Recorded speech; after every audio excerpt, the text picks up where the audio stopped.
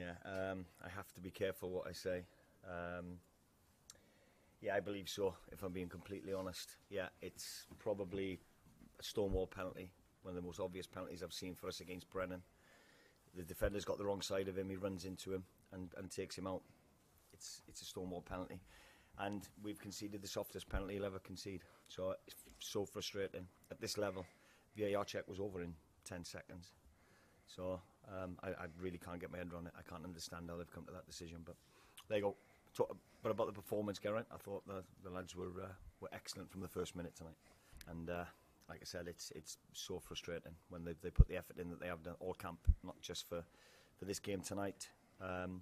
So frustrating.